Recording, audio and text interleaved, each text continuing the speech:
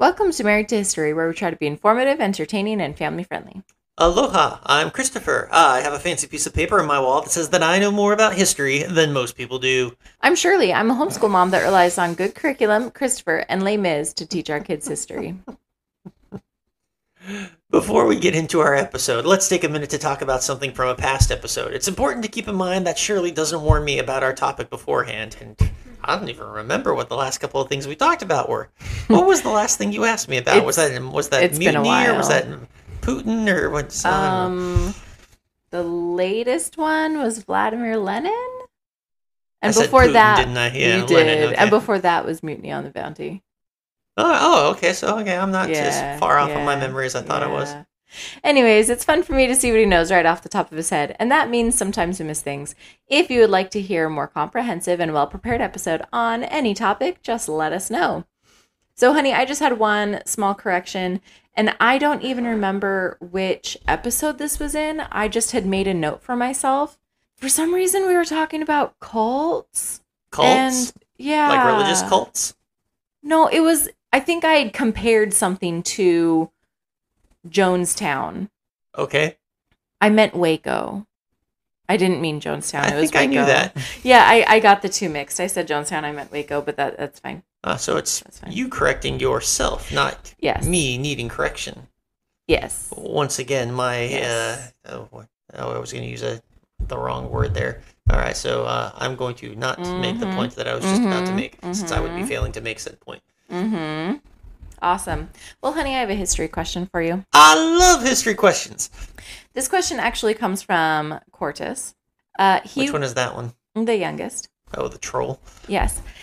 He was reading about history. I don't know. I think it was American history. And he says, or he asked me, are political machines like literally machines that make parties for politicians? They are literally machines in that they are mechanisms that don't have souls. That's pretty good. Do they make really fun parties, though? Some people would say yes. I personally would say no, because much like the founding fathers, I am of the belief that no, the parties are an enemy to the system, have made it worse, not better. But are there balloons? There are, but the political machine buys them. It does not make them. Well, that's not fun. All right, so the political machine is just the euphemism that we use today to describe the way that politics works, or rather the practices of modern politicians in our country today. Practices can change, and they have changed from country to country, from era to era. They've changed for all manner of reasons. Technology, politics, and amongst the more common ones for why these things changed. But it's just that euphemism of what we call just how the system works. There are some people that say, we need to break the system, or we need to change the system, we need to revolutionize the system, we need to redo the system. But whatever the case may be, however the system is working, that's the political machine. Why is it called a machine, though? I honestly don't know. My guess would be it's called the political machine because, again, that's the way it works. Maybe because it's deemed to be, by those who use the term, as that's the industry of it, the most efficient means of it, the overwhelming, all-powerful thing of it. So, for example, it's undeniable, really, that the Democrats and the Republicans kind of control the political machine of today. Right. Another argument would be that money is a necessary element of the political machine today. You can't get around it. You don't really have a good shot of success in the political machine if you don't have lots of money. I mean, machines are expensive. Machines tend to be expensive, yes. And things that machines make are expensive. The bigger too. machines tend to be expensive, like your car is more expensive, but your pencil sharpener is actually pretty cheap. Yeah, I'm thinking like the machines you'd see on like a assembly line. Like, I'm sure those are pretty expensive. Again, it would depend. The machines that make the things on the assembly line. Yeah. Okay, yes. I thought you were talking about things that are made by an assembly line, not the things on the assembly line that make. Yes, I would imagine that those things are not cheap. So, looking at the Wikipedia... don't you mean the Wikipedia? Yes, that's exactly what it is.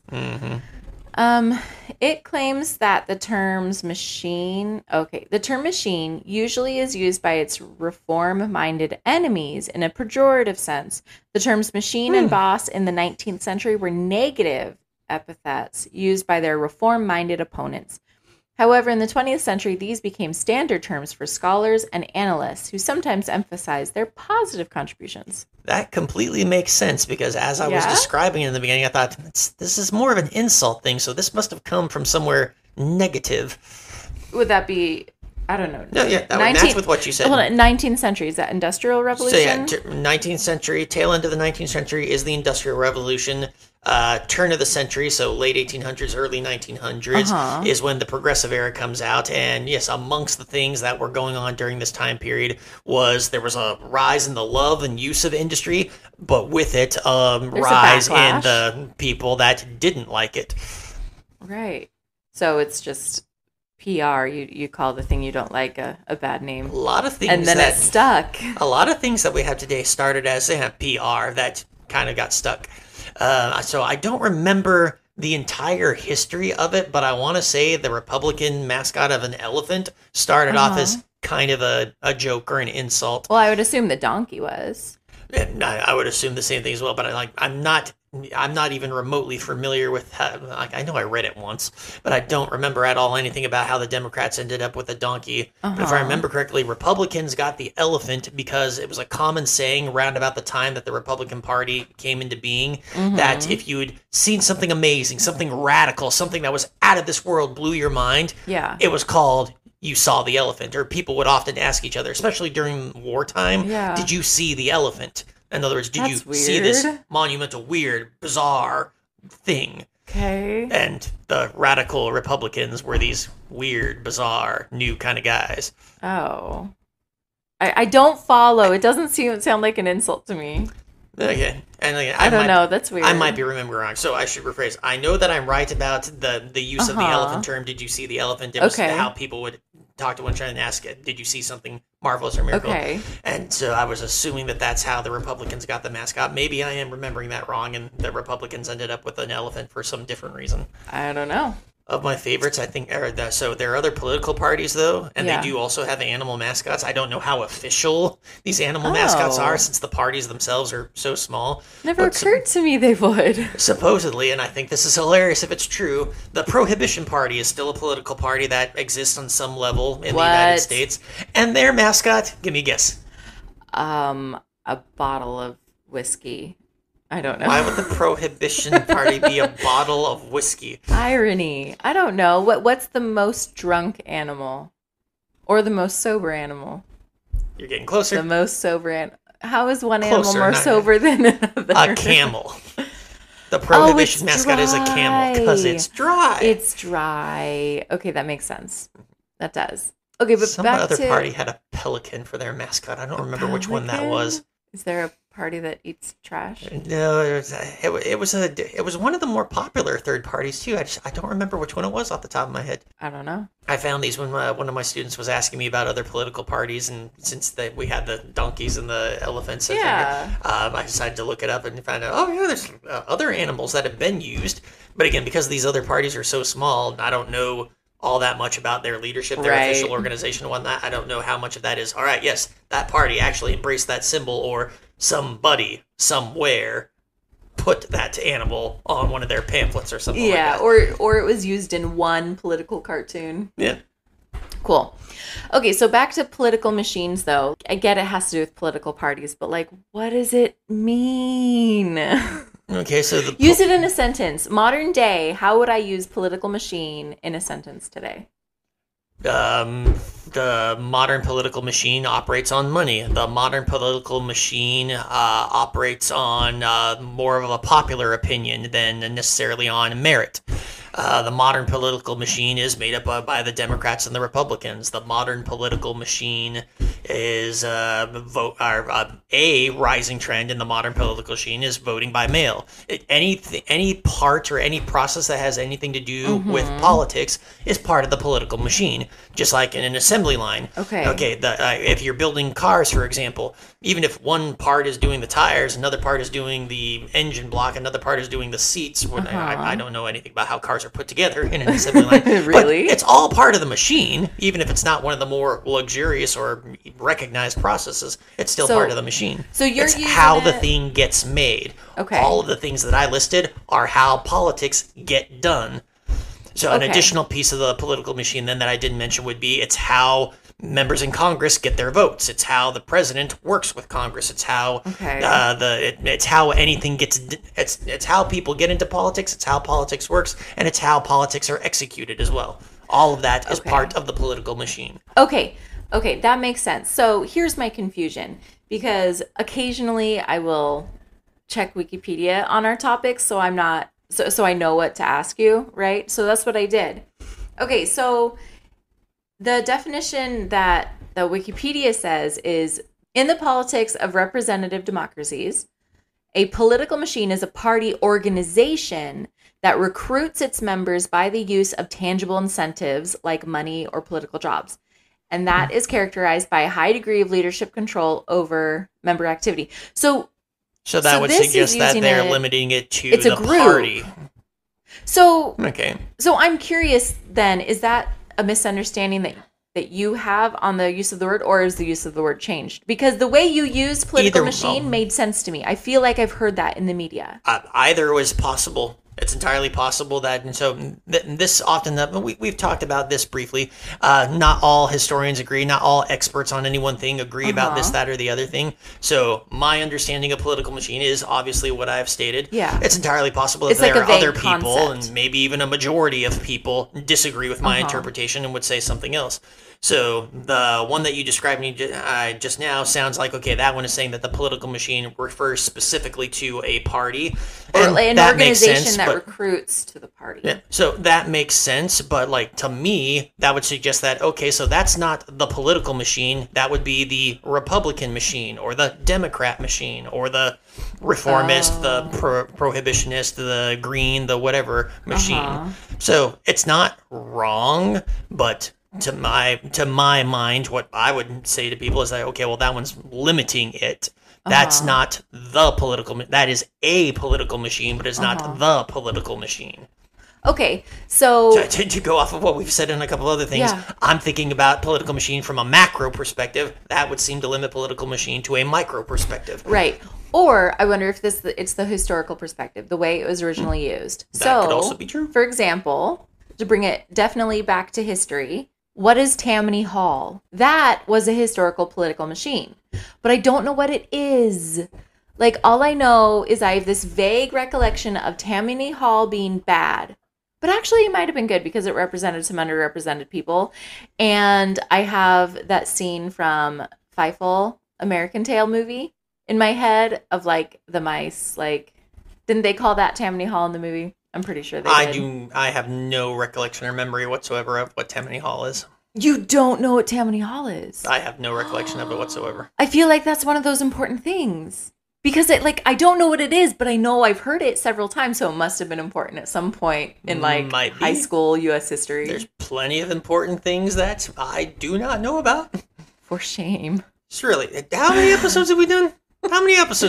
46. 46. And how many times have you hit me with something I did not know anything about? Often enough to entertain me. That could be once. Okay, so I'm willing to bet that at most you caught me off guard with 3, maybe as many as 5. That still makes my percentage, my batting average, darn good. Yeah. Okay, so perhaps if you said 1 or 2 things that you know about I Tammany don't. Hall. That's the problem. I don't. Perhaps if you remembered 1 or 2 things or looked up 1 or 2 things about Tammany Hall, you could say something that might jog my memory. It's entirely possible that I know everything about it, and I just don't know it by that name. I'll Google it. 19th century. Wait, where did that sentence go? That's a pretty big span. Can you narrow it down a bit? Blah, blah, blah. It was an American political organization founded in 1786. So that predates the Constitution. Are you sure you got that date right? No. Okay, let me read the whole sentence. It was originally known as the Society of St. Tammany, the Sons of St. Tammany, or the Columbian Order. It was a political organization founded in 1786 and incorporated on May 12th, 1789 as the Tammany Society. It became the main local political party of the Democratic Party. It became the main local political machine of the Democratic Party and played a major role in controlling New York City and New York State politics and helped immigrants, most notably the Irish, rise in American politics from the 1850s to the 1960s. And it goes on from there. Yeah, never heard Not of it. ringing a bell? Doesn't ring a bell at all. Cool. Okay, so we are going to pause here. We're going to do another two-parter. Okay. So don't make this a long one. I don't need to know every detail. You brought it up. I know. And you challenged me. You insulted me with my, you don't know about this? This is such a big thing. And I'm thinking, even after you let me down. Even after you described all of that, I'm still thinking to myself that, okay, it can't be that big of a deal because nothing of what you're saying is sounding familiar to me. So I'm guessing. That's so crazy. I'm not saying that it's not going to be an interesting thing to look up, but I'm willing to bet it's not as big of a thing as you're making it out to be. But it was in American Tail. It was a good movie. Don't get me wrong. I enjoyed the movie. But this is another thing that has me semi-confused because a couple of things that you said aren't matching up. The dates that you're giving me aren't matching up because the date you're giving me predates the Constitution, which means that there would have been no need for a political party given the government system that the United States had at the time. It wasn't a political party. It became a political machine of the Democratic Party. Well, and then the additional thing that I would have to say to that is, okay, well, the Democratic Party didn't exist at the time either. Right. So it obviously changed over the years. Yeah. Okay, but we're gonna pause. We're gonna aim to not have this be an hour-long episode, but you're gonna look it up. I'll consider it. Okay. I'll consider it. Okay, bye.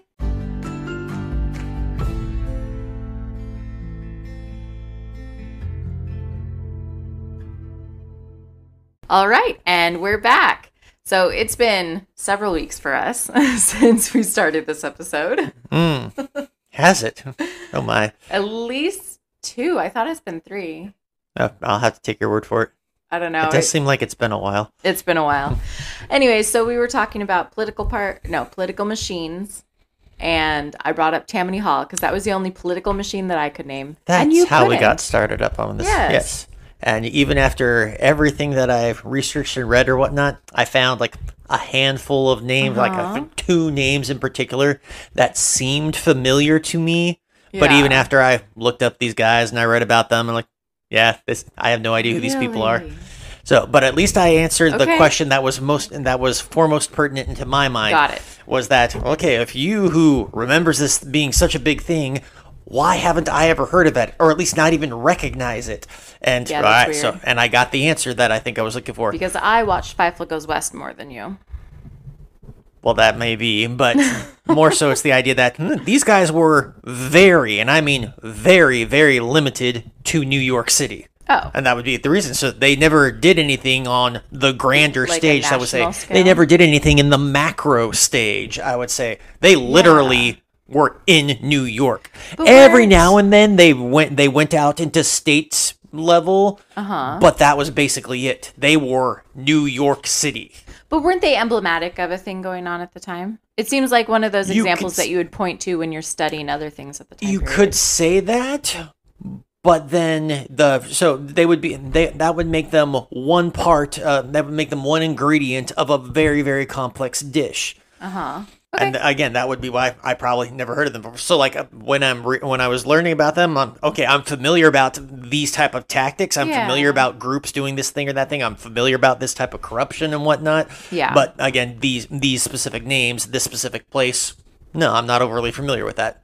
Oh, okay. Well, without further ado, what is it? All right. So, Tammany Hall is actually a band in New York City that was founded in 1997. A band? They're an indie rock group, and they've actually had some of their stuff play on some TV shows. A list that I saw was Sopranos, Scrubs, Sex and the City. Had some of their music playing. Wait, you're being serious?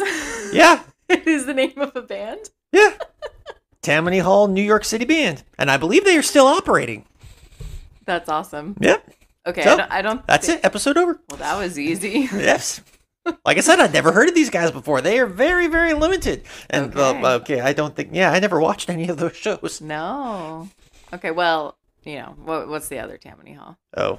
Okay. All right. Well. I mean, you have a lot of papers in front of you. I know you did more research. I do have a lot of papers in front of me, and I did do a lot of more research. All right. Well, so let's see.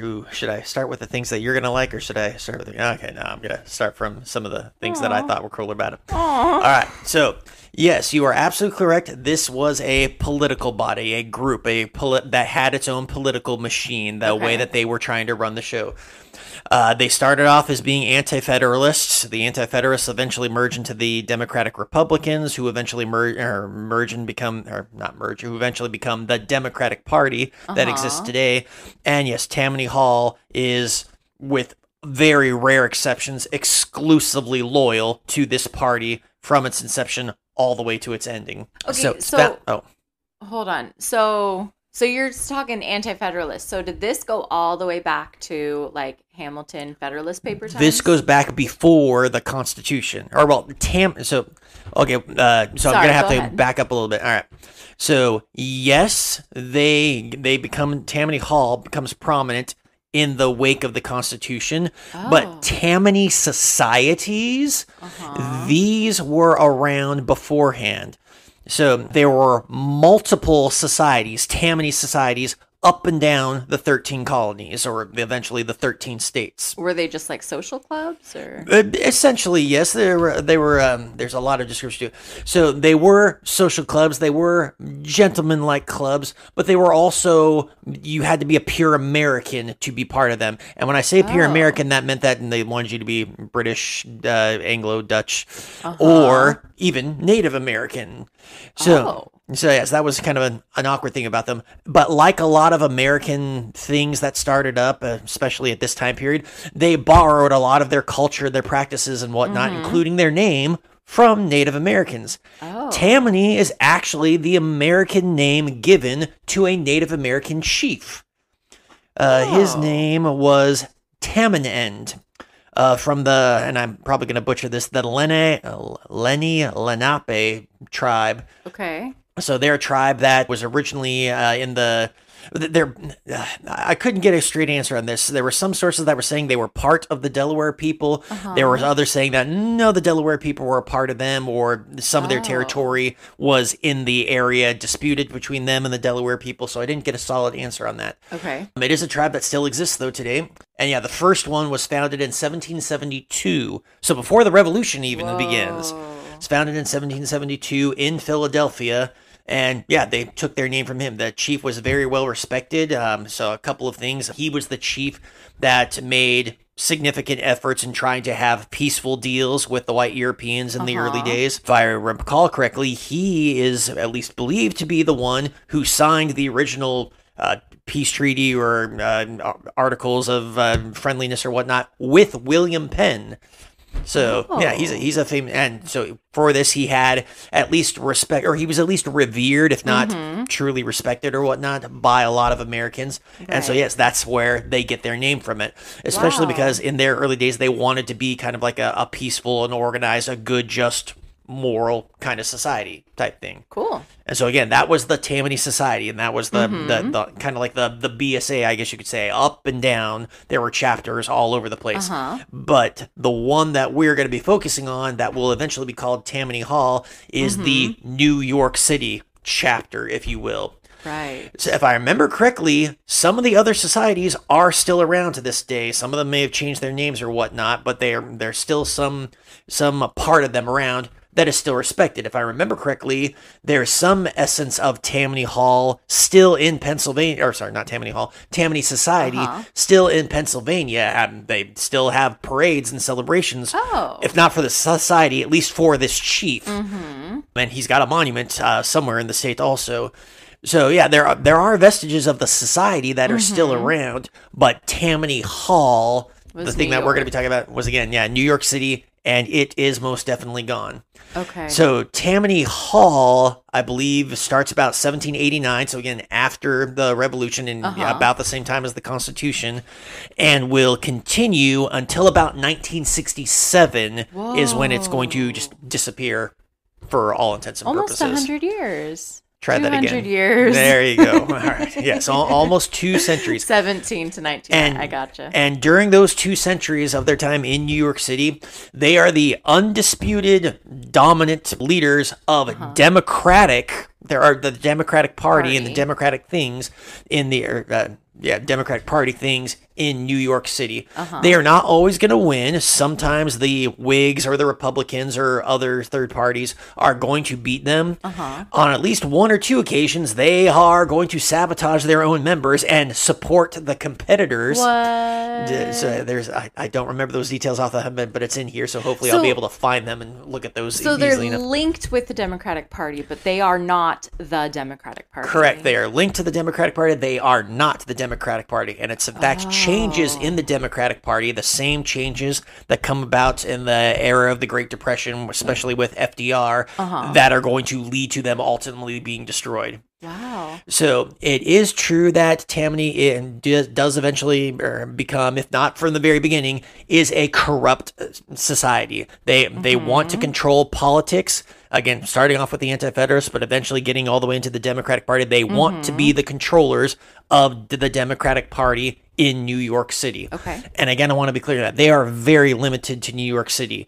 They do make the occasional outgoing to get some people into important state jobs, like they'll make a run at the governorship from time to time and the state attorney general. But other than that, they really don't do anything outside of New York City. Wow. So a couple of things on my list here. All right, so I mentioned that it was for native-born Americans. They were not open to immigrants. In fact, in their very beginning days, they didn't like immigrants. But they started so quickly after. That's just weird to me because people were still immigrating. Like the country was still growing at that point when they began. There weren't many people who were native-born Americans. That's so weird. Okay, but at the same time, so this is happening in the 1780s. The first British colonies are founded in 1600, so there's been almost 2 centuries of time for an American identity. And I don't know if I've talked about this on the podcast before, but at least by the standards that I choose to support, the idea that there was an American identity among the 13 colonies as early as at least the 1750s, and possibly even earlier than that, supports the idea that, 20 years later, so a generation later, there's a society that could crop up and not unlike the daughters of the American Revolution or the daughters of the Southern Confederacy or whatnot. They could say, no, we're gonna celebrate this thing that we think is ours and unique to us. Okay, that makes sense.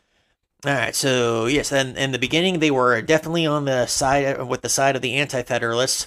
Aaron Burr, actually, so this is one of those rare exceptions where they did get into outside of New York City affairs. Aaron Burr effectively took control of the organization, or rather utilized the organization to be his main campaign force when he ran for president in the election of 1800. I like that, Aaron Burr. There are some historians who theorize that it's their work, Tammany's work for Aaron Burr, that cost John Adams re-election, because New York was an important state at the time. I thought it was Hamilton that cost Adams his re-election. Hamilton was more of an Adams man than he was an Aaron Burr and a Thomas Jefferson man. But in the musical, he destroyed Adams. I never understood that part of the musical, but whatever. So they were in league with Aaron Burr. This changed, though, because when Burr killed Hamilton, Hamilton was just too popular in New York, so Tammany kind of said, all right, no, we're not going to deal with you anymore. They disowned him. So, they disowned him. Not going to be the first time that Tammany's going to disown one of their members because of some scandal. Okay, on a broader note with their history, because I don't want to read through every single charge of every single crime that they did. Okay. The most common crimes that are corruptions that are going to take place within Tammany Hall are going to be some fairly common ones in political corruption. So there's going to be real estate problems, there's going to be bribery charges, and there's going to be the occasional abuse of power. Okay. So on the first one, that seems like typical politics, like nothing new. Okay. So on the first one, the real estate, there is several is the wrong number. There are many cases in Tammany's 200-year history of the members buying up land and then using their government influence, because some of their members are in government or they've sponsored people that are now in government, and then having those government bodies say that, oh, hey, we're going to build a new park, we're going to build a monument, we're going to do this, that, or the other thing, we need land to do this thing, and then buying that land from Tammany members. At a huge markup. Yes. Dang. Oh, actually, that brings us. So, on one specific occasion that I remember in the early 1800s, one of the programs they decided to do was they decided to build a cemetery, a special cemetery, and a memorial for fallen soldiers during the American Revolution. Sounds great. Yep, sounds like a good idea. So yeah, they were basically gonna go to all these scattered burial grounds that they knew of at battle sites, dig up the soldiers, have a proper cemetery for them, give them a proper burial, and again, they were gonna build a monument for them. Great. So they did move the bodies, but they pocketed the money. The memorial still hasn't been built. Are you freaking kidding me? No. How did they get away with that? That's a darn good question. So there are going to be lots of scandals along this line, again, throughout Tammany's history. And almost always the case is this. They're doing something bad. Eventually, they get caught, or eventually, rather, there's enough public fervor to do something about it or to demand something be done about it. Right. That ends up costing Tammany an election or two, so they have like a grand total of about like a 4 to 5 year. Okay, yeah, we're not the cool kids anymore. Yeah, and then people seem to forget, and then after that 1 or 2 election cycles, they're right back to where they were in power and control, and right back to their shenanigans again. People's memories and they just are keep so surviving short. Like that over and over again. Yeah, they just need to weather the storm until people forget again. That's again, nothing changes. That's still politics. That's still, celebrities who have done bad things. That's still today. That's crazy. So yeah, I mentioned the real estate deals, and there were also sometimes Tammany themselves would be building these projects, like an office building or it might have been their headquarters, a building that they decided to build for themselves. They got government contracts to supply the materials and the money and whatnot to build this thing for themselves, and yeah, they were charging the government like $3,000 for a nail, $10,000 for a chair. This was one of those things that, like, even if the press was in their pocket, they couldn't hide that, and it was one of those things that demanded public investigation. And yeah, a couple members got busted in the scandalous affair. Tammany kind of tries to distance itself from them, and then after an election or two, they're right back at it again. Yeah. Pick a couple scapegoats among your midst, kick them out, and then you can continue as an organization. All right. When it comes to so going forward a couple of years, when it comes to time for the War of 1812, this is going to be a time where there's going to be a split in what will eventually be the Democratic Party, but is the Democratic Republicans at the time. Okay. Because there are, the split is, there are the pro-war Democrats and there are the pro-peace Democrats. Okay. Tammany's going to find itself on the war side, if I remember correctly, against the peace side, and this is going to be something that's going to cost Tammany a couple of elections, because now, with them being split, their opponents in the Whig Party are able to get a little bit more wiggle room, a little bit more influence, and win a couple of elections. Whig room? The Whig Party. Yeah, they got some Whig. And yes, they got some wiggle room. Okay. Yes, you're so clever. You should put that on a meme or something like that. We can't pass up these moments, honey. So this is the War of 1812 point. This is also when they are going to get rid of a lot of their Native American influence. So by this point, they were calling their headquarters wigwams. They were using a lot of Native American words, vocabulary, hand symbols, and gestures and things of that nature in a lot of their practices, because that's cool. Right. That's like the Boy Scouts of America or other people that do these things. We draw a lot of this because we think it's cool. Oh, yeah. Typical summer camp, stereotypical stuff. That's all of that. But they're going to get rid of a lot of that after the war, during the war years of 1812 and afterwards especially, because during the American Revolution and just particular during the War of 1812, the Native Americans remained loyal, by a large part, remained loyal to the British. During the War of 1812, the British were smuggling weapons and equipment to a lot of the Native Americans that still lived in the northern parts of the country, and it was basically fueling them in rebelling and attacking the United States, or rather defending themselves when the United States attacked them. Right. So they wanted to disassociate from that because, again, it doesn't look good. It's going to cost us votes. So I dare say that there was no job that they were fighting over more or tried to control more than who was going to be mayor of New York City. And this was something that was going to cost them votes. Yeah. Future president, he's not president yet, but future President Martin Van Buren is going to effectively become the leader of Tammany Hall in the 1810s. Among the things that were kind of unique that he did, so the Erie Canal is going to get started during that time. Tammany Hall actually was against this. They didn't want the canal, but Van Buren did want the canal. He recognized it was going to be good for New York business. So despite the fact that the rest of the hall didn't want it, because he was effectively the leader at the time, he was able to help their political opponents get it done. Whoa! So he was leading it at the time. He was leading it at the time. His own organization. So there was a term for the leader. I want to say it was called the Sasquatch or something to that nature. I have no idea how it was pronounced. Yes. Okay. But basically, he was the leader. Okay. All right. So yeah, they got the Erie Canal done. Even though it was a Tammany Hall rival that started the project. Wow. Among the things that he did that were also done at this time was that Tammany Hall in about 1821 is going to support the idea of all free white men being allowed to vote. All free white men. Not just landowners. So, yeah, and the 1820s is about when the Tammany Hall is going to get rid of its, we are a native American-born society and embrace the idea of immigrants. And this they're going to do because in a previous election... there are two big political families in New York through much of Tammany's history, one of which being the Clinton family. And any relation? I don't know.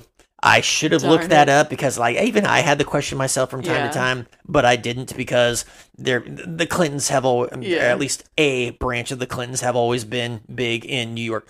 One of the generals who fought for the British against the Americans during the Revolution was General Clinton. And he was in command of the British Army in New York. Wow. Well, it's probably not the same family because they're from the South. It's probably not. And I imagine that Clinton is a very popular name. Though you got to admit it is kind of awkward because even though Clinton's got hit, to my knowledge, the Clintons got their fame in Arkansas because he was governor there. They quickly moved to New York. Hillary served as a congresswoman for New York. Well, yeah, because that's where you have to go if you want political power. Well, apparently not. I mean, he was governor of Arkansas and became president of the United States. So apparently you can even go down into Arkansas. Yeah, but you got to get out of Arkansas to get more power. He did? Yeah, by and getting then he that power. Stayed out. Whatever. Oh, come on. Once you've been president, you don't need to worry about power anymore. You're going to get paid millions of dollars to go to colleges and give speeches and to write books. But what if your spouse wants power? Like Hillary. Then you got a problem. You got to hope that your spouse wants it more. Or wants it enough, I should say. She should have wanted it more. Yeah, she should have wanted it more. Anyways, so two political families. All right, one of them is the Clintons, and they lost a couple of elections to Clinton because he started courting the Irish voters. Tammany's going to realize, okay, we need to make a change to this because by 1820, oh no, I'm looking at something different.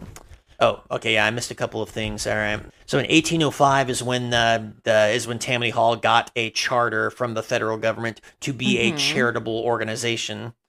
So nonprofit that was from the state government. They got a state charter that allowed them to be a charitable organization. So in other words, they got some tax credits and people were able to donate money with them without it looking illegal. Yeah. And it was in 1828 that they got some federal contracts. This was in part because they supported the election of Andrew Jackson, and this was their kickback, if you will, was that some of their members were going to get appointed to federal jobs.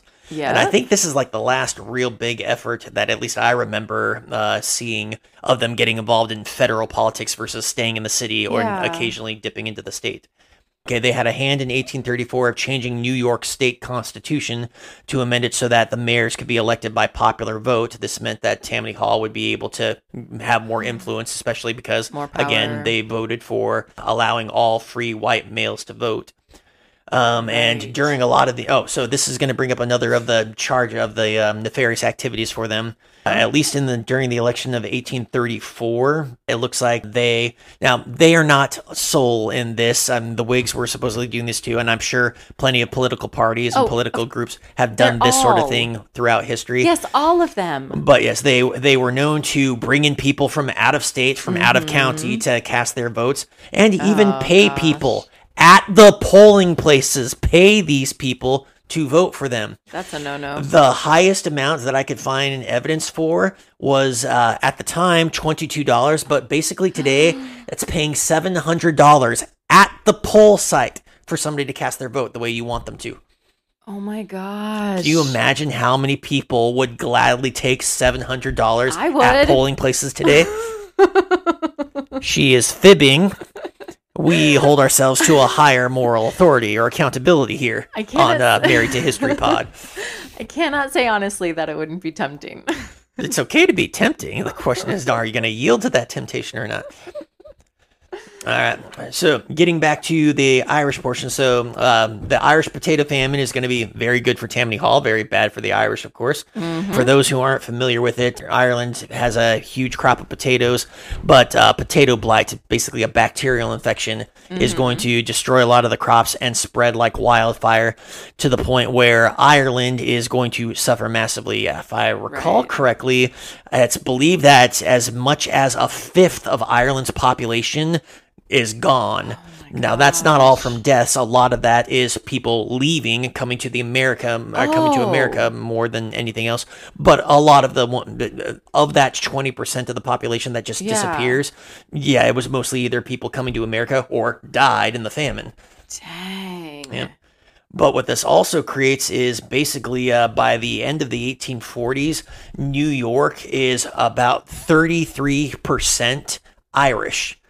And with Tammany going like mad, trying to get that Irish vote, and one of the reasons why they're going to go mad for this is because, think about it, that's a third of the vote. Mm-hmm. If you can secure that, if you can lock down that third of the vote, and the rest of the vote is split evenly between you and your opponents, that still means you win by supermajority, not by bare majority. Yeah. Math is mathin'. And so they're going to do a lot of things. They're effectively going to create one of the first, if not the first, welfare state that exists in the United States. Really? So with all these Irish immigrants coming in, they're poor, they don't have anywhere to go.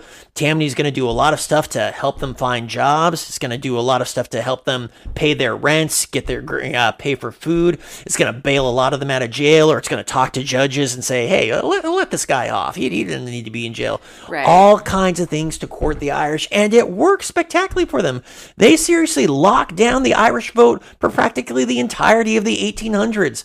And they're not going to lose that until things change in New York, until about the middle of until about the 1920s or so. Wow. So they're going to have the Irish basically in their pocket for the better part of the 1800s. Mm-hmm. By 1852, Tammany is basically taking control of New York City Council. Any seats that they don't have, they fire some of the people from the council and they replace with their own people. Gosh. It's during this time in 1852 specifically that they are known, because it's a 40-man council, that some newspapers are going to call them the Council of the 40 Thieves. That's clever. And I want to be clear, that's not to be confused with, I kid you not, a street game operating in New York at the time that was also called the 40 Thieves. Though to be fair, they weren't operating in New York anymore at the time. The 40 Thieves street gang, which was active from about the mid-20s up until about 40, so they were gone effectively, or at least defeated, crushed, or might have just merged with other street gangs by that time. But the name was up for grabs. So the name was up for grabs, and it was given to the 40 men on this council for New York City. Gosh. And again, same old shenanigans. They overcharging the government for various projects, pocketing the money. Oh, and then I forgot to mention the bribing judges, bribing police officers, bribing the governor, bribing people in the governor's cabinet, bribing the attorney generals. Bribery only being necessary if these weren't already Tammany appointed men to these positions. Right. You got to get as many in your pocket as you can. Yeah. So among the things they did, the Council of the 40 Thieves did were they controlled the police department, they controlled appointments to just about every government job, they controlled the saloons, the streetcar companies, and ferry licenses, so that if you wanted to start a saloon or a streetcar company in New York. Or ferry. Where did they all go? Did they have magic? Ferry, not Fairy.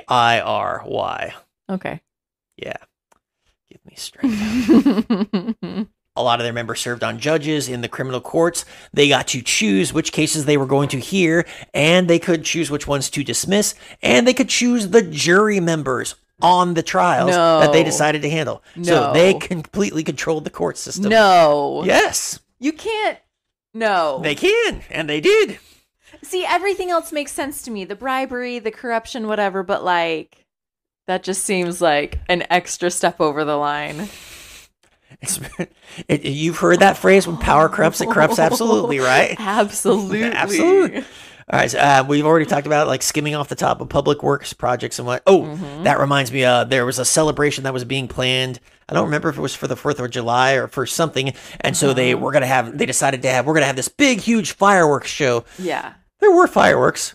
What? They just pocketed the rest of the money that they didn't spend on the grand fireworks show. Oh. So they didn't spend all the money that was approved for the fireworks on fireworks. Yeah. They pocketed a lot of it. They gathered it all and then spent on a budget. Let's see. I forgot about this one. This one was a good one. They also put forward purposely, and some people I think say that this is what goes on still in politics today. They purposefully put forward in the state assembly or in the city charter ridiculous legislative bills. Like they were going to say, all right, we're going to outlaw lights. We're going to put a bill on this on the state assembly that's going to outlaw lights. Everyone knows it's ridiculous, yes. Yeah. But then a business will come along and say, if we can't have lights in our buildings, well, then people won't be able to shop at our store anymore. So they would go to Tammany and bribe them to kill this legislative bill before it sees the light of day. Gosh. So they would purposely create bills that they knew rich people or wealthy people or companies or businesses, whatever, were not going to like, so that they could get bribed to kill those things. Again, these were not things that the people of New York were asking for. They came up with these things to tick off and thus be able to elicit a bribe from the people that they were trying to tick off. That's really smart. Yes. That's really, really dirty. Really smart and really corrupt. So this is something that we often get into trouble with my students. Corruption is bad. It is immoral. It is reprehensible. But it still requires smarts to be done effectively. Yeah. Yeah. Like when the girls were little and remember Secundus would like manipulate Primus out of her Halloween candy or something. Yes. So proud of her that she was able to like come I remember up with that. This we were very proud of her that she was able to do this kind of but work. It's so wrong. But it was for her evil means. She was using her power for awesome, not good. Yeah, so I get it. All right, so moving along here. 1854 is when Tammany gets its first win, or in other words, its first own man instead of the guy it supported or the guy it liked. Okay. Gets its first man in the mayor's spot. Okay. 1854 election to New York City. His name is Fernando Wood, and he had tried to run New York basically as if he were the king. He is a guy who is basically going to... I don't remember if he fires the police force that existed at the time, but he's going to fill the police force with his own choice guys, and they are going to be his private army. They are loyal to him. No. And despite the fact that they are his own private army and that they are loyal to him, he's skimming off of their budget. They are paying him for the privilege of being police officers in his army. Though, granted, to be clear, I didn't see anything that suggested they knew that was happening. Yeah. But if nothing else, at least some way, somehow, some of the money that was supposed to go to the police officers still ended up in this mayor's pocket. Oh, my gosh. Sorry, tell me the year again. So this was 1854. His name was Fernando Wood. He is the first Tammany man to be elected mayor in New York City. Wow. All right. So yeah, he appointed and fired officers at his will. He was accused of only hiring Democrats to be police officers instead of Whigs, or by 1954, the Republicans were around, but they wouldn't have been that big at the time. Oh, and there were also charges that none of the vice codes were ever actually enforced. So saloons and brothels and whatnot. Vices, sins. Alcohol and sins. Usually alcohol and prostitution. He let those go. The police didn't enforce any of those because those were popular and they kept people happy.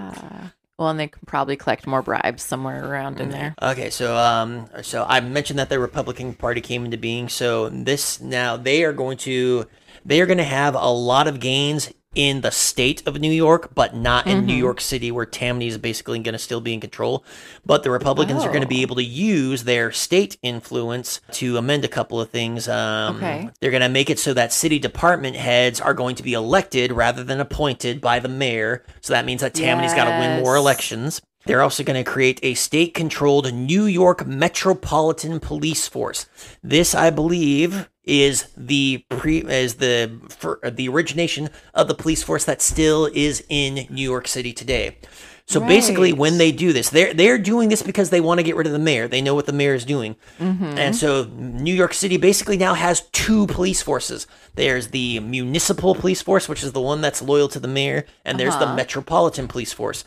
And how the state ends up doing this is that they are going to take police officers from the counties that surround New York City and combine them all with New York City's guys to create the Metropolitan Police Force. So this is NYPD?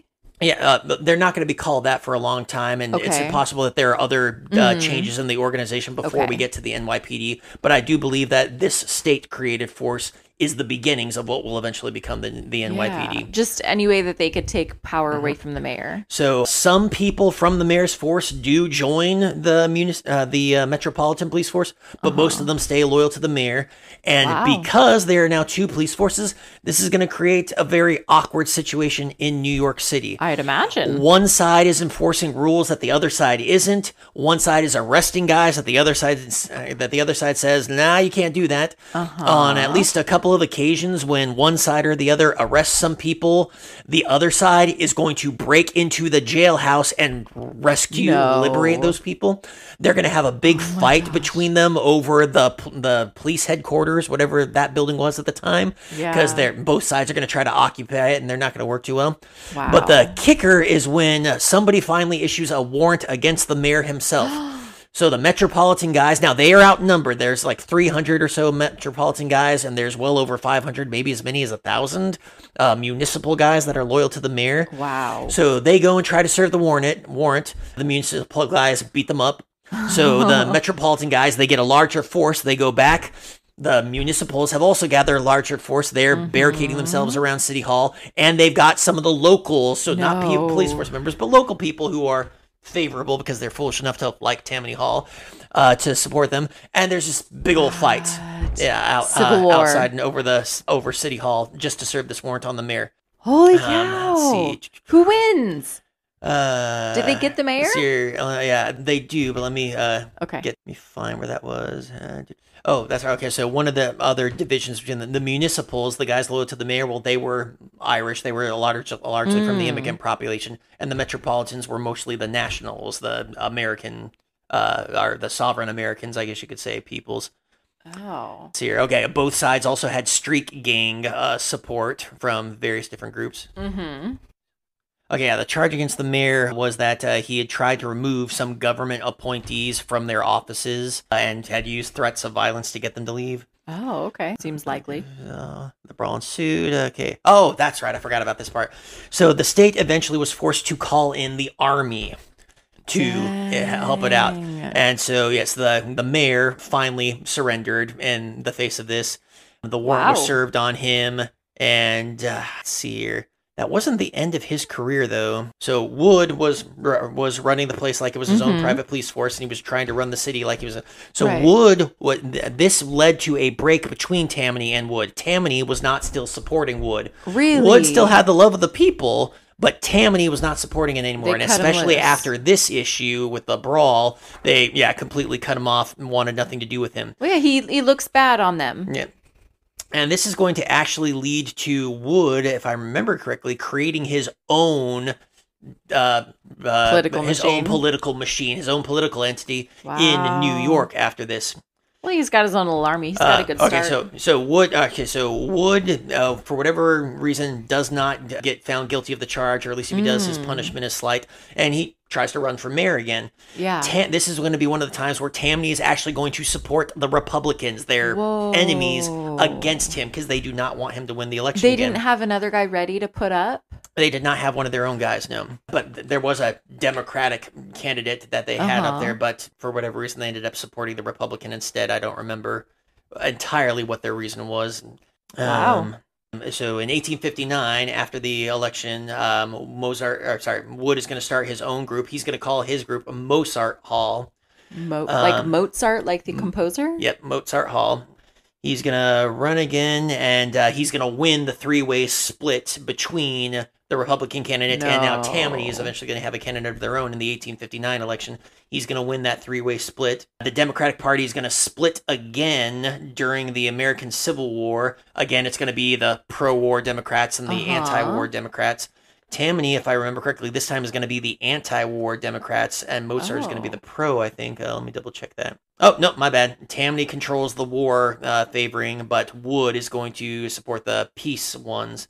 And one of the problems for this is going to be that even the peace Democrats aren't entirely united. There are some that say peace at any cost, let them go, and there are others that say, well, no, like we want peace, but we want them to stay still, so we should find a peaceful way to get them to stay. And the most obvious thing for that is going to be, let's not outlaw slavery. Oh. All right, in 1861, the Republicans are going to win for mayor again, and after the war is over, Mozart Hall is eventually going to disappear, and they're going to realign themselves with Tammany Hall. So that brief schism in New York City is gone, and Tammany is back to being the undisputed dominant power for the Democrats in New York City. Wow. All right, so it's in the wake of the Civil War that the Tweed era is going to begin. So this was one of the guys whose names looked familiar to me. I should have written down his first name. I don't know why I didn't, but he's known as Boss Tweed. I've heard that name. That name sounded familiar to me. But again, after I read about him, I have no idea why his name sounds familiar to me. Yeah. So yeah, he's going to be arguably the most famous and successfully corrupt of Tammany's leaders. He's going to convince the city government to put him on the board of supervisors, and he's going to use that as a springboard to get other appointments of his own guys and friends into various other political offices so that he can effectively be running the city. So yeah, he becomes the leader of Tammany Hall after his clever political chicanery there. And he's going to use that to basically take control of the government during his time. Proteges of his are going to be elected to governor and mayor of the city. And I think he's also going to get a guy in the city attorney's office.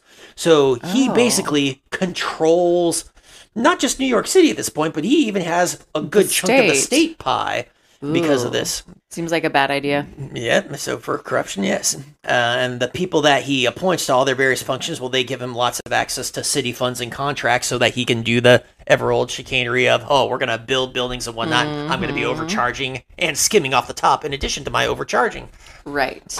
A couple of the projects that are going to get done during his chicanery, so arguably for good or bad, are going to be the Brooklyn Bridge is going to get built, and the Metropolitan Museum of Art is going to get built too. So whether or not these would have happened, if he was gone or not, they probably would have happened on their own. But he definitely had a hand in them getting done when they did. He was also able to use all of this this money and this jobs to again further establish their control over the Irish labor force. So yeah, he as has been said before, he controlled the courts, he controlled the legislature because of his access to the city coffers. He also controlled the treasury, and he even had control of the ballot box. A lot of the things that Tammany would do during this time was they would have local street gangs that were loyal to them, especially the Irish ones, would be their poll watchers, making sure that things went down smoothly and fairly at the polling places. Yeah, very noble cause. All right, so yeah, he's going to go on to continue to be in charge of Tammany until the cycle repeats of the scandal coming to light. And how the scandal comes to light is actually rather entertaining, I thought. Basically, what's going to happen is Tammany's accountant, the guy who keeps their books, he's going to pass away. So I should be clear. He's the guy who keeps their books, but he's a city employee at the same time. So he's going to pass away, and the guy they're going to appoint to replace him is not a Tammany man. He's going to find the ledgers, and he's going to give it to the press. Which basically proves that they're awful and shows all the times they've been overcharging and what they've been doing. So this is going to get bad in Tammany's minds. And then to make things worse after that is going to be the Orange Riots. I had no idea that the Orange Riots had an effect on this. Orange riots? So, I feel like you mentioned this. It is not the fruit, the orange. This is going to take us back a little bit in history again. Oh my gosh. All right, so where do I begin to make this story simple? All right. Yeah, so because we're at about an hour now. You're familiar. Well, you're going to cut a lot of my pausing and whatnot out of this. Not all right, that much. So do some quick political context. You're familiar with Oliver Cromwell, yes? Yes. All right, so after Oliver Cromwell is out of power, the British invite the monarchy back to become kings of England. Yes, Charles II. Charles II comes back. His son James II, or was it his brother? His brother James II. I don't know. Succeeds him. I don't remember if it was his brother or son now. Anyway, not important. Oh, no, not his son. It wasn't his son. It was his brother then. James II was his brother? Okay. Because the Stuarts ended with him. Okay, so James II becomes king, but James is not popular, so they kick him out too, and they invite his nephew, William of Orange, to come with his wife, Mary, who is the daughter of James II, I think, or the niece of James II. I don't remember which. But anyway, the British invite William and Mary, who are the prince and princess of the Netherlands at this time, to come and be effectively the rulers. So William's title at the time was Prince or Duke of Orange. I think it was Prince of Orange. So that's Orange? A Netherland title. That is why this is called the Orange Riots. What happens in New York is there are two types of Irishmen. There are the Protestant Irish and there are the Catholic Irish. The Protestant Irish want to celebrate the reign of William III and his wife Mary. They're happy about this. So they want to have a parade for him, because there's at least enough Protestant Irish in New York City. Well, the Catholic Irish see these guys as traitors, and also the Catholics, they're like, oh, these Protestants, they're hicks, they're not true Irish Catholics, they're not following the right God, they're monarchists, amongst other things. Yeah, well, Catholic versus Protestant is a big deal. So there are riots as this parade tries to go in. Oh now, they try to do this 1 year and it doesn't go well. The parade is stopped really quickly. They try to do this again in 1871. This is when the one that's going to be called the Orange Riots take place. And basically, it's going to be the same thing. There's going to be some friendly blocks, like of the parade didn't get to all the way to its end. I think there were like a handful of friendly blocks that it went through. But then whenever they got to a hostile block filled with the Catholic Irish, just a brawl for it all. People died. A lot of people got hurt. A lot of property damage. So this is going to be bad for Tammany, especially because it's going to be seen as you can't control the Irish. One of the reasons why Tammany is tolerated by a lot of people in power is because it is seen, or it is believed, that Tammany can control the Irish population, keep them aligned, make sure they're not going to do anything bad or protest against us or whatever the case might be. Yeah. So with a combination of groups of people need to be controlled instead of with the combination of their latest batch of corruption going on, and now they can't even keep the people that we believe they're supposed to be able to keep in line. Yeah. This is going to be another one of those marks where Tammany's going to sink in their popularity. Their opponents are going to be able to get away with some successes. Tweed is going to go to prison for a time. No way. Yep, they're going to throw him in prison. I don't remember how long he stays there. I think he died. He dies shortly after this. I don't remember what the cause was. Okay. But again, the pattern repeats itself. Tammany's going to get new leadership because their old leader got busted in a corruption scandal of some kind. And after like a 10 years or lay low for a bit, they get back into the business business as usual and taking over the city again. All right, so in the late 1800s, progressivism is going to be a problem for Tammany. They are not big on progressives and reform, but there's a lot of call for progressives and reform. But they were progressive in their own ways. In their own way, but think about it. At certain times. Think about it like a lot of other revolutions. If you're part of the original revolutionary movement, you have your goals. Once you get your goals, you don't want the revolution to continue. You want it to stop. Right. If the revolution continues, then it's going to go past your goals. Right. We see this in revolutions that have happened all throughout the time. One could argue that the women's revolution or the women's rights movement definitely hit its goals and then continued past what its original goals were, to the point where today, even not all women are in agreement on what are our goals? Right. The French Revolution is the same thing. They got to one point, but then one after another, French revolutionary governments during that time period were killed by the next wave of revolutionaries. They're like, no, why are you guys stopping? We need to do more. While the others were trying to hold back and say, we're getting a little bit too close to the edge of what might be bad here. Right. So progressivism bad. All right, so Tammany is going to do some things to help progressives so that they can try to get that idea of being the friend of the working man. But for the most part, they are still the hands-off government type. They're like, no, less government interference in things, because more government interference means more jobs that we got to compete for and more bribes we got to dish out. Right. More guys we got to compete with, more bribes we got to dish out, and more risk of somebody getting into power that even though we put them there, we can't control, like wood. Yeah.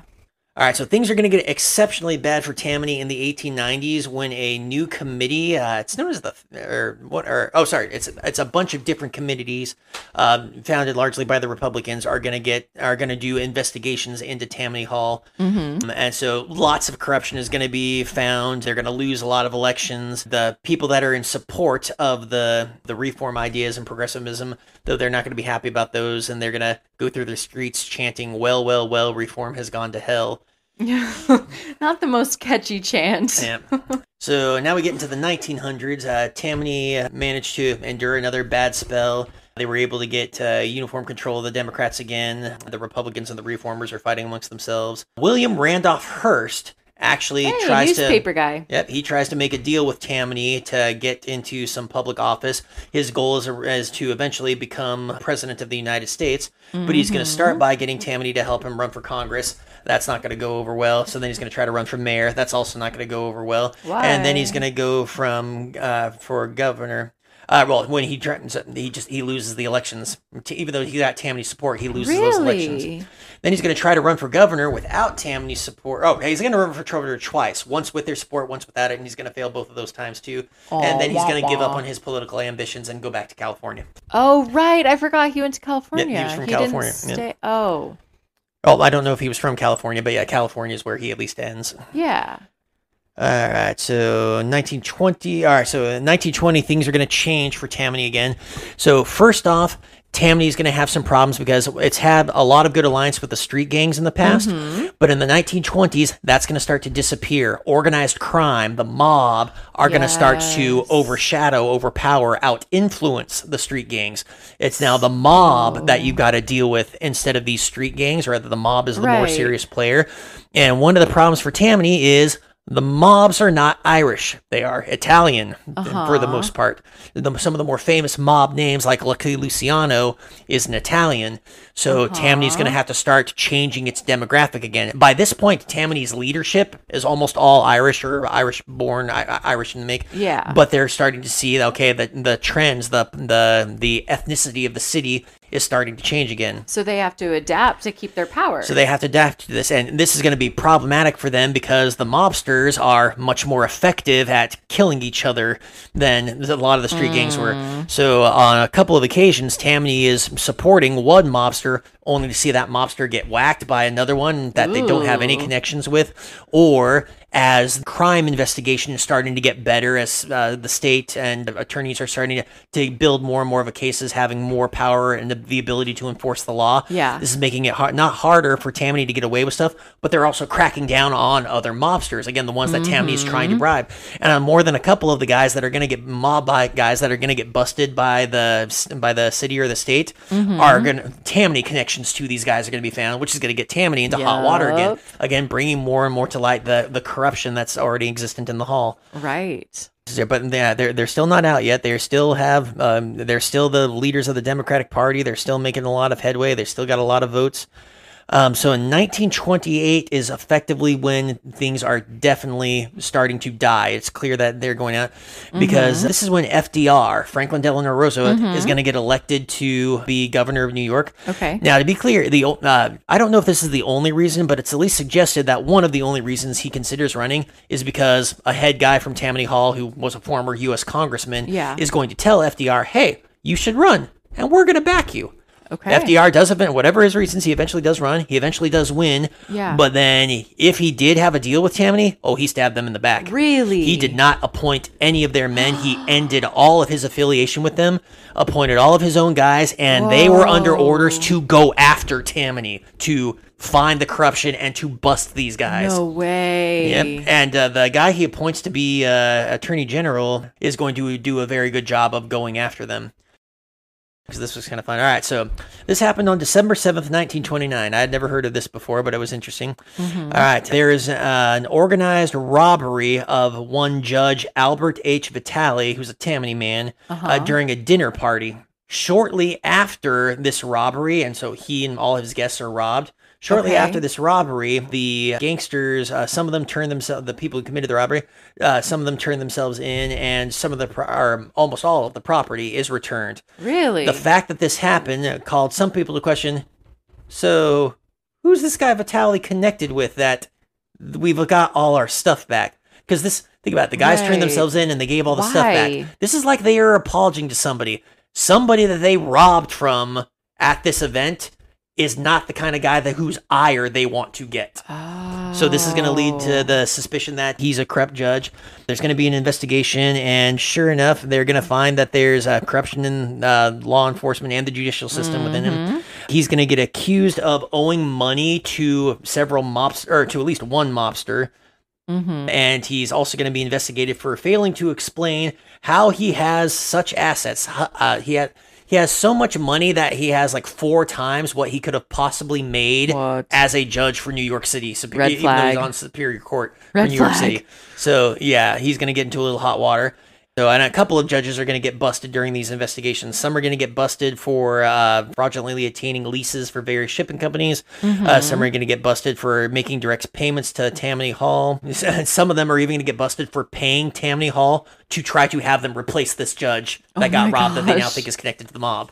Oh my gosh. So like I said, FDR is going to launch a series of investigations. There's going to be investigations into gambling, into police corruption, into corruption in the court system, into corruption into bail bond schemes, into the improper arrests of various people, most especially women and anyone accused of being prostitutes, even innocent women.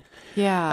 A lot more corrupt judges are going to be found in this. They're going to be identified and dismissed. A lot of political officials, including the mayor, are going to be forced to resign. Others are going to be indicted and some arrested. Wow. Then when FDR becomes president, he's going to continue his campaign of putting the nail in the Tammany coffin. Really? So he is going to first off strip them of the federal patronage that they have held ever since the days of Andrew Jackson. He's going to strip that away from them so they no longer have any federal contract or recognition or anything to that nature. Dang. He's going to make sure that this is going to make sure that they are not going to get any of the money that is going into New York City from the New Deal programs. Ooh. That money is going to go to Tammany's competitors instead. So that's going to draw people to go to these competitors instead of to Tammany. That'll handicap them, right? Yep.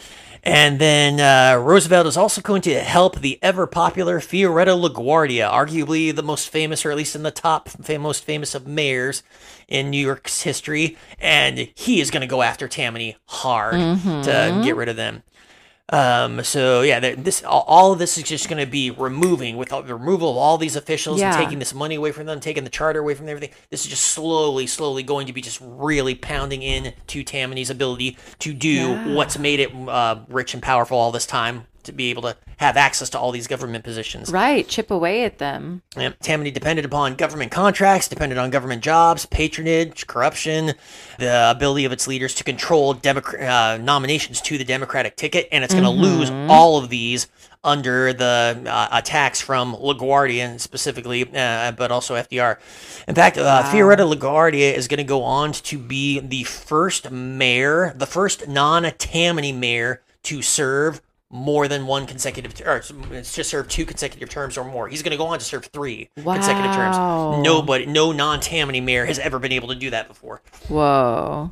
Tammany is eventually going to be able to get another man back into the mayor spot in 1945, so the tail end of the war, and FDR is, he might not have been dead at the time that they got this done. But their man is going to get reelected in 1949, but shortly thereafter, another bribery scandal, and he's going to be implicated in some connections to mob boss, and this is going to lead to not only his resignation, but the resignation of hundreds of police officers who were also caught up in some gambling operations. Right. Over 300 police officers are going to be caught up in this ring and either quit or otherwise get out of the job. And yeah, Tammany is never really going to recover from this. They're going to have some small wisps of life. Like in the 1950s, they're going to have a brief attempt at a comeback. I mean, they're going to have a success. They're going to get in a successful mayor back in 53. We talked about that. They're actually going to even get one of their men governor in 1954. Okay. And they're going to be able to stop a couple of their adversaries from getting the spot for state attorney general also. But these are going to be short-lived and the last of their success. So among the things that have changed, again, Tammany doesn't even have Irish leadership anymore. A lot of their leadership is Italian by this point, so they've lost that connection. Among the people that are going to go out of their way to kill them during this time period is going to be Eleanor Roosevelt. She's going to finish the job and try to kill them in the press and with public knowledge of their antics. Another thing that's going to kill them is that after World War II is over, they got a whole bunch of reformed-minded vets coming back to New York City. They're coming home. That, believe it or not, want to join Tammany because Tammany still has, at least in the minds of the people, recognition of some legitimacy. But Tammany's going to shut them out because they're reformists, which forces them to start their own party, which gets more press and gets more support than Tammany does at this time that Tammany is losing. So that was a bad idea. So yeah, effectively, Tammany is just going to lose more and more as time goes by. By 1961, their last leader is ousted from the hall. I don't remember if he got arrested or busted, but he's out. Tammany goes on for a couple more years without any kind of leader, but effectively disappears completely by 1967. Wow. So yes, an organization that did all the kind of dirty tricks that we hear about in politics, bribery, price gouging, extortion rackets, everything under the sun. And the thing that I found more famous than anything else was just how quickly they went from getting caught and exposed to people either forgetting or just not caring, and them getting right back into power, doing the exact same things they were before, over and over and over again, for the better part of 200 years. That's nuts. All right, so we're not done yet, though, because there's a couple of fun things that I want to share with you, because I think you're going to like these. All right, so I am debating which one of these I should tell you first, because there are two of these that I think you are going to love. So I'm going to start. I got three of them for you. I'm going to start with the one that I think you're going to love least, but I think some of our listeners might be interested in. Can't wait. So Tammany Hall is prominently featured in the 2002 film Gangs of New York, which is based on a book written in 1927 called The Gangs of New York, which was about the gangs in New York. Tammany Hall gets mentioned in there. Boss Tweed is a character in that book. So one of the gangs that I remember came up regularly in my reading was the Dead Rabbits, and I know that they are one of the gangs that are in the movie. It's a great name. Yeah. So yeah, they were a real gang, and yeah, they get featured a lot in this. They also get at least one or two Tammany members, if not Tammany as itself, does get a mention in the book Ragtime, which is the basis of the musical Ragtime as well. What? So a character or two. One of my research, he's in the. I know his name is mentioned in the book. I don't remember if his name was in the musical. What's his name? It was one of the leaders, one of the names that I thought I recognized. But again, when I read about him, didn't see anything. And most of my reresearch actually wasn't too much to talk about with him. So don't know why. One thing I read said that he was one of the top guys, and just about everything else didn't mention him. Or anything that I didn't read that specifically was about him didn't mention him. Well, now I need to find a bootleg of a stage production of Ragtime so I can watch it. So, but it doesn't end with Ragtime. All right, so next on my list, the 1959 Broadway musical Fiorello, describing the life of Fiorello DeGuardia, includes, amongst other things, his campaign against Tammany Hall during the 30s. I've never heard of this. It's 1959 Broadway musical, so it's a bit older than that 1981 I told you about for Mutiny on the Bounty. All right, and then this was the last one. And believe it or not, this was one of the very first things that came up in my research, that I saw in my research, and I probably focused on because I thought it was the coolest thing. In 2007, a board game called Tammany Hall, which is based on the Tammany Hall politics and is an area control game, became available. It is still available on Amazon. And according to Amazon's recommendation list, if you like Coup and if you like Ticket to Ride, you will enjoy this game. No way. Yes. We love Coup and Ticket to Ride. We love Coup and Ticket to Ride. No way. So yes, I thought that was very cool. So I took a look at a couple of the pictures. It looks like it's going to be more complicated than Coup and Ticket to Ride, but especially with Coup, I have no doubt that there's going to be a lot of the intrigue level in there. But it's going to be an area control game, and it looks like you're going to move your pieces about, and you're going to try to control the population in these different various areas of New York to try to control the city. All right, that's awesome. So that is all the things that I found about Tammany Hall. So I want to be clear. There is a lot, and I mean a lot more detail than what I went into. Clearly. So if you are interested, by all means, get into this.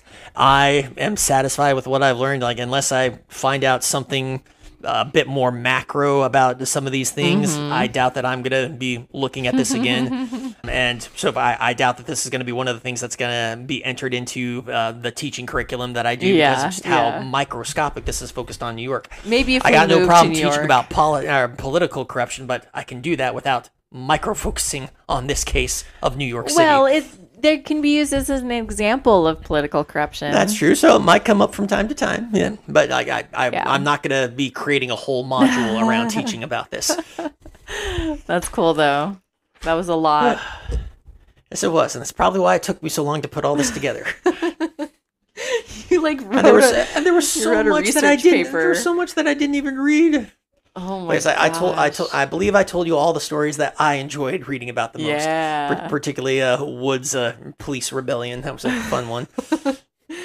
That's awesome. Mm-hmm. Well, thank you so much for putting all that work in. Thank you for helping me to learn something new about history. It's not often that this happens to me. I know. It's my favorite thing when it happens.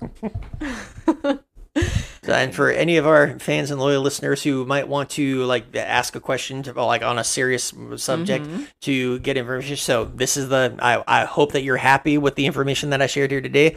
I guarantee you, whatever it is you're going to ask me about, I'm going to throw myself completely into the research for this because I like doing this. This is literally what I do for fun.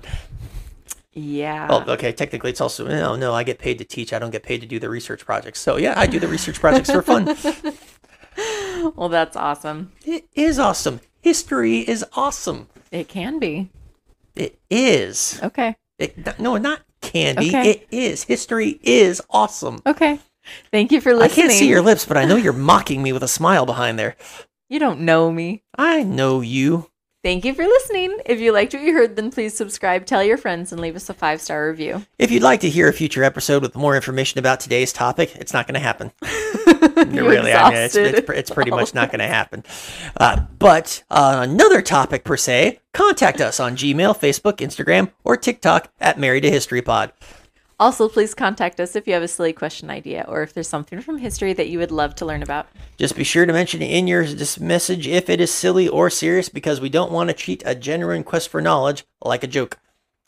Talk to you next time. Bye. Bye-bye.